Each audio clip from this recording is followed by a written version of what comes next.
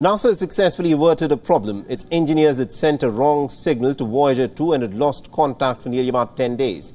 But the US Space Agency has successfully reconnected with its space probe after a brief scare. And our next report gets you more details. Voyager 1 and 2, planetary explorers. They are the farthest human-made objects sent into space. But NASA had a brief heart attack after losing contact with Voyager 2. The US Space Agency happily announced that it had been able to re-establish contact. NASA lost contact with the space probe on July 21st after a series of planned commands inadvertently caused Voyager 2 to angle its antenna away from Earth.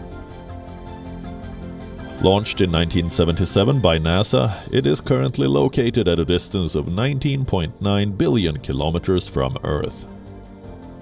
After an astonishing 45-year odyssey through the cosmos, this awe-inspiring spacecraft continues to thrive, beaming valuable data back to Earth each day. In 2018, Voyager 2 boldly ventured into the realm of interstellar space, surpassing the boundary that marks the Sun's sphere of influence, and embracing the vastness of the galaxy. Also, what's more interesting to know is that it had the latest technology of its time. NASA's engineers equipped the vehicle's computers with 69 kilobytes of memory. That's less than 100,000th the capacity of your mobile phone.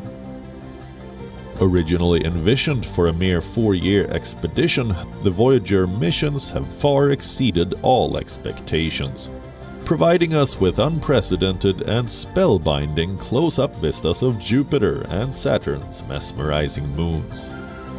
These ethereal snapshots have revealed dynamic volcanoes and intricate ice fields, a testament to the boundless wonders that await us in the depths of the universe.